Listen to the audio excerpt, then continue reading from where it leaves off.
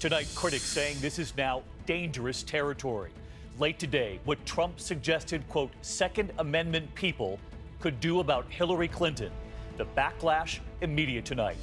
Also breaking, the travel chaos, thousands still stranded at airports across this country. Passengers now furious, asking, can a computer glitch really cause all of this? The fall from the Ferris wheel, 3 girls plunging from the basket they were in. And we ask, was anything holding them in? The female jogger discovered dead not far from her mother's home. Authorities and their news conference late today. And just in tonight, the women have done it. The gymnastics team makes history in Rio tonight, and the divers and their height ahead above the rest. And the letter predicting what would happen in Rio long before it did. This is ABC World News Tonight with David Muir. Good evening, and we begin tonight with the new controversy in the race for president. Donald Trump late today talking about Hillary Clinton and the selection of Supreme Court justices, saying if she's elected, there's nothing you can do. Then adding, quote, the Second Amendment people, maybe there is. Tonight, the outrage is immediate. Some saying this is not a political misstep, that this is a dangerous threat. We begin with ABC's Tom Yamas on the campaign trail. Tonight, Donald Trump accused of crossing the line in a dangerous way. Hillary wants to essentially abolish the Second Amendment. By the way, and if she gets to pick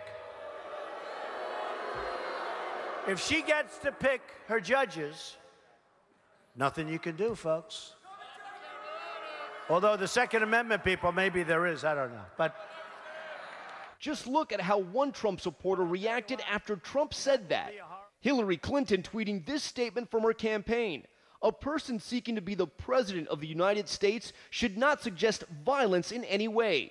The Trump campaign says Trump wasn't talking about violence, that he was trying to rally support, releasing this statement. It's called the power of unification. Second Amendment people have amazing spirit and are tremendously unified, which gives them great political power. And about his comments that Clinton will pick the next Supreme Court justice, the NRA coming to Trump's defense, tweeting, Donald Trump is right. If Hillary Clinton gets to pick her anti-Second Amendment Supreme Court judges, there's nothing we can do. But Clinton supporters not buying it. Senator Chris Murphy from Connecticut, where the Newtown shooting still resonates, tweeting, don't treat this as a political misstep. It's an assassination threat, seriously upping the possibility of a national tragedy and crisis. And it's not just Democrats. Many prominent Republicans in just the last 24 hours say they've had enough of Trump. 50 leading GOP national security experts writing that letter saying Trump would be, quote, the most reckless president in American history. Today, another prominent Republican, Senator Susan Collins of Maine, also saying she won't vote for Trump. I do not believe that he is the president that we need at this time in our country's history. Trump earlier today saying nothing's wrong with his campaign style. I've always had a good temperament, and it's gotten me here. You can't and you don't want to. I certainly don't think it's appropriate to start changing all of a sudden when you've been winning. And dismissing the growing number of GOP leaders abandoning him. you know, these politicians, they don't know me. They don't understand me. And Tom Yamas with us live tonight from North Carolina. And Tom, back to those words, Donald Trump addressing, quote, Second Amendment people today. He's standing by his words, but critics saying this was dangerous and a threat. David, tonight we reached out to the Secret Service. They told us they are aware of what Donald Trump said, but right now there is no comment whether this will even be investigated. David? Tom Yamas tonight leading us off. Tom, thanks as always. And this all comes amid the polls showing Hillary Clinton expanding her lead nationally. And tonight there are new polls in the key battleground states. Take a look. In the must-win state of Ohio, Clinton leading 43% to Trump's 38%.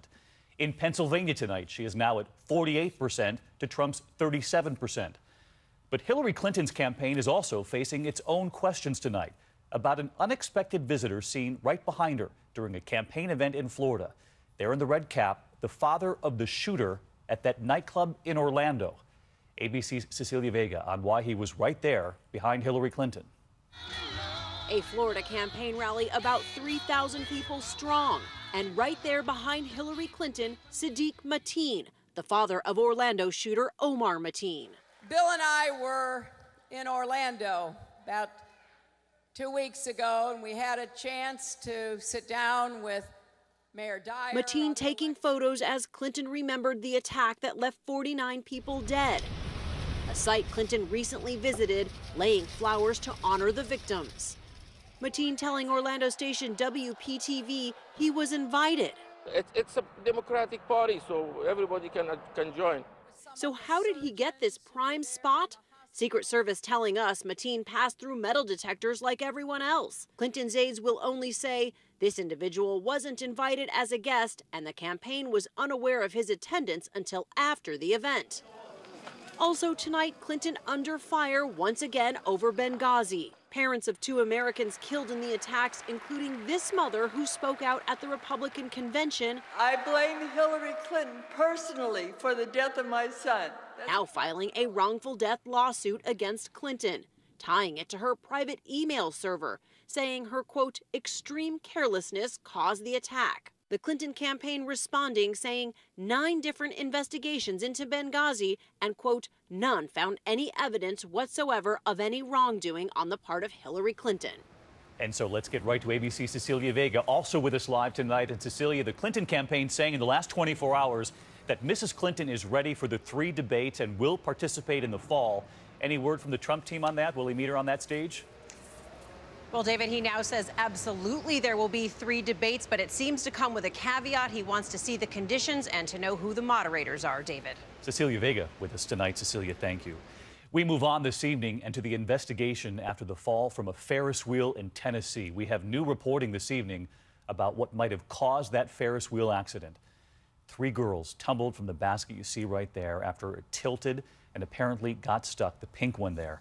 Tonight, authorities acknowledged there were mechanical issues, and many asking, was there no belt, no bar holding them in? Here's ABC's Steve Osunsami now. The youngest of the girls, just 6 years old, is in the worst shape tonight. Doctors say she suffered a traumatic brain injury when they fell from the ride. I've got 3 kids that have fell from the Ferris wheel. 3 kids. Investigators say as this orange cart carrying the children rose into the sky, it got caught against this other cabin and was turned nearly upside down, throwing the 3 girls to the gravel some 40 feet.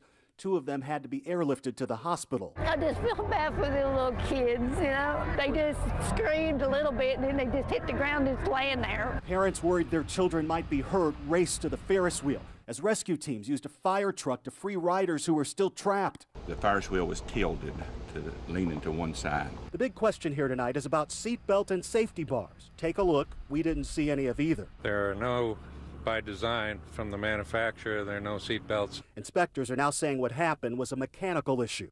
We took a look at rules on safety restraints at amusement park rides and found that in some cases, standards are voluntary. David? All right, Steve, thanks so much. And in Kansas City tonight, new developments after the death of a 10-year-old boy on a water slide. And this image this evening, a raft arriving at the bottom of that same slide last month. The rider in the back there without any shoulder harness at all. It apparently fell off on the way down. That image comes amid questions this evening about those harnesses and the safety of the slide. ABC's Alex Perez on that story. Tonight, investigators searching for what caused Caleb Schwab to be thrown from the high-speed water slide, resulting in that fatal neck injury. New details emerging tonight about previous problems at that very same ride. Paul Oberhauser says the safety shoulder strap came off last month. His wife took this video. You can see his son in the front and his friend in the middle both have straps, but he does not. He held on to handles near his legs. I just gripped it really tight, just held on as I went up the top of the next hill. And this photo of an incident in 2016 also shows a man whose shoulder strap fell off. Park officials declined to comment today when we asked about reports of faulty safety straps. Across the country, 7,200 waterslide injuries estimated last year alone. Kansas officials say they are investigating whether the park met safety requirements. The slide will be closed for the remainder of the season, but the rest of the park reopens tomorrow. David? All right, Alex Perez with us as well. Alex, thank you. Thousands of American passengers remain stranded tonight. More than 1,600 flights canceled now after that computer meltdown yesterday morning at Delta. Furious passengers now asking how a computer problem can bring 48 hours of cancellations. Here's ABC's David Curley getting answers. More long lines, delays, and cancellations, a second day of the Delta debacle. This is a bummer. Tonight, that's led to those more than 1,600 flights canceled over 2 days as computers are still slow. Kiosks won't print boarding passes. This is your only option for a boarding pass. And it is still a worldwide problem. From Europe to Asia, American Jeff Quigley stuck in Japan. There was so much screaming and yelling, I just had to get out because it was getting really ugly. Early Monday morning, a piece of Delta power equipment failed and its computers crashed. Even though electricity was quickly restored, the airline says some of its computer systems didn't switch over to the backup power. Some did, and its systems are operating with some instability still tonight. From Delta's CEO, a second apology. This isn't who we are. This isn't the quality of service and the reliability that you've come to expect from Delta Airlines. So many passengers are going to be saying that second apology simply is not enough, with them still waiting for their flights now 48 hours later, David. And the CEO says there will be even more delays, more cancellations tomorrow morning, David. They're hoping by tomorrow afternoon they can get back to a regular schedule, regular operations. All right, David Curley, who covers aviation for us, thanks. Next here tonight, to the wildfire danger growing in the west at this hour. More than 5,000 families fleeing their homes now. The Pilot Fire, some 60 miles east of Los Angeles, a number of schools closed. And ABC's Kana Whitworth is on the fire lines tonight. David, the air quality here is so bad that parents say it looks like it's snowing ash. The fire jumping fire lines, prompting thousands more evacuations on Monday night, scorching nearly 7,000 acres and sending smoke into nearby cities, forcing those school closures. Hand crews using fireproof gel to protect the homes that they can, while 8 air tankers drop retardant from the sky. Now, the firefighters say the wind is actually helping them push the fire away from residents, but the battle's on for that ridge right there. They say if they lose, thousands more are in danger. David. All right, Kana tracking that for us. Thank you. And in the southwest, a giant dust storm blowing over Phoenix this afternoon. Visibility down to a quarter of a mile there. And then look at the flash floods hitting Tucson, the remnants of those tropical storm winds. Let's get to meteorologist Rob Marciano tracking it all for us. Rob? David, after a short break, the southwest monsoon is back in action, aided in part by some of the moisture from Tropical Storm Javier. And some of the storms near the Phoenix area today near 50-mile-an-hour winds, which kicked up the dust. We'll see more of that tomorrow, and we'll also see some heavier rain. Could see 1 to 3 inches of rainfall, so flash flooding and mudslides, a possibility through Thursday morning. Panhandle of Florida, this stubborn low continues to spin. We saw 9 inches of rain in one spot in the last 12 hours. Look for another 5 at least from Perry to Pensacola to New Orleans. I think folks who live in the Big East in the next couple of days should prepare for a wet go and the possibility of flooding. David? Rob Marciano with us. Rob, thank you. And now to Rio tonight, where Team USA is going for the gold and adding to the Summer Games medal count. And history made this evening. Of course, swimmer Lily King settling the score with her Russian opponent, earning gold herself. But late today, we learned the U.S. women's gymnastics team made that history, keeping its streak alive, holding their gold medals. That image seen across the internet at this hour. And tonight, Michael Phelps getting his game face on. He will swim for a record number of gold medals later tonight. And already 4 days into the games, Team USA still well ahead in the medal count. ABC's Matt Gutman, part of our team right there in Rio tonight. Tonight, the women's gymnastics team living up to months of hype. They didn't just win, they vaulted over the competition.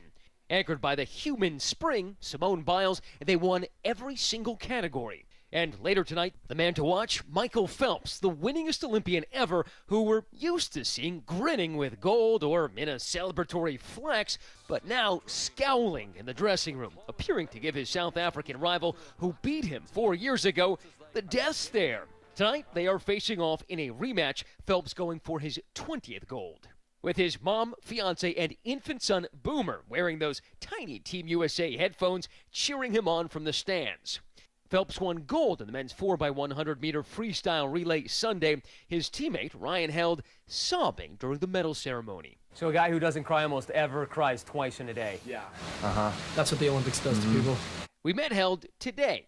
I cried on the podium, and then Michael Phelps kind of put his arms around us. He's like, you know, I've been here 19 times before, and like I might start tearing up and crying this on this one. And a Cold War rivalry heating up.